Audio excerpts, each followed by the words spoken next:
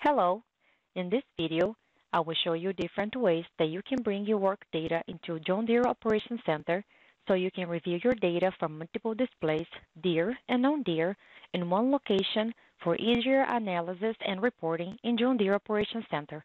Let's get started. The first way I will show you is by using the John Deere Data Manager. John Deere Data Manager allows you to batch upload files to your organization or choose to upload individual files to different organizations. After logging into your Operations Center, click on More, select John Deere Data Manager, and click Download.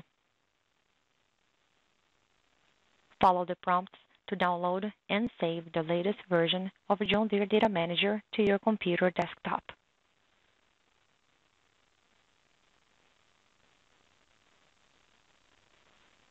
Once you finish the download, you can open John Deere Data Manager.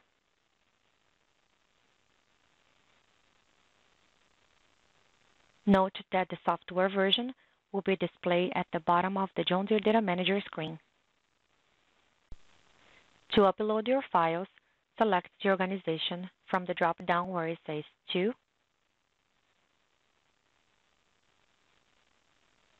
then click on the drop-down where it says From, and click on Browse to find a USB.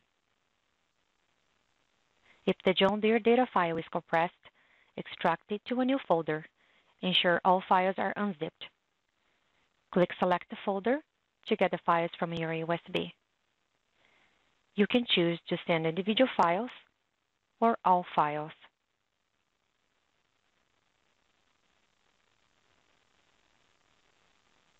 Next, click Upload to start uploading the files to your organization. You will notice a green progress bar at the bottom.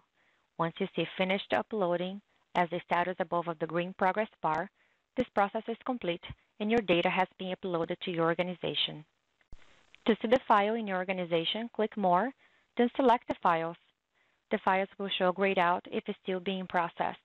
Once it's finished, the status will change to File Processing Finished. Note that even though the status says File Processing Finished, it may take some time for the totals and maps in other agronomic tools to populate. Another way to send the data to Operations Center is by using the Files app. Click More, then click Files.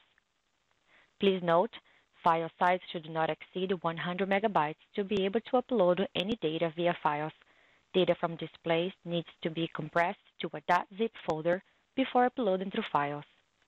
To zip your file, right-click on the file and hover over 7-zip, then select Add to, name of the file, .zip. Once the file is zipped, go back to Files page and click Upload Files. You can drag and drop the files or click on Choose Files to upload to browse and select your files.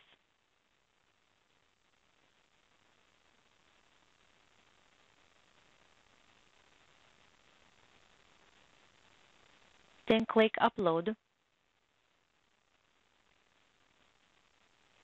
This closes the Upload Files window and a status bar is displayed.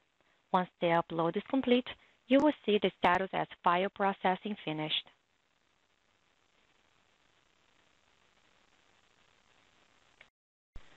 You can also send the files to Operations Center via the MyTransfer mobile app and via wireless data transfer.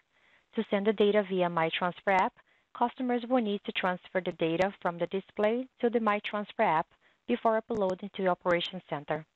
You will need a mobile device, download the MyTransfer app, an X-band flash drive for iOS, or generic USB drive for Android. Operations Center Organization. For more details, please refer to the MyTransfer video link in the comments section below. To automatically send the data via wireless data transfer, you will need a John Deere display, JD-Link terminal, an active JD-Link subscription, and Operations Center Organization.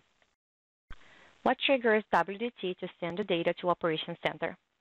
A change to information on the Resources or Work Setup page on the Green Start 3 or Generation 4 displays, a change to any machine or implement profile information, a change to documentation information on the display changes, And if you have S700 series and newer combines with a Generation 4 command center, WDT will also be triggered when disengaging the combine unloading auger.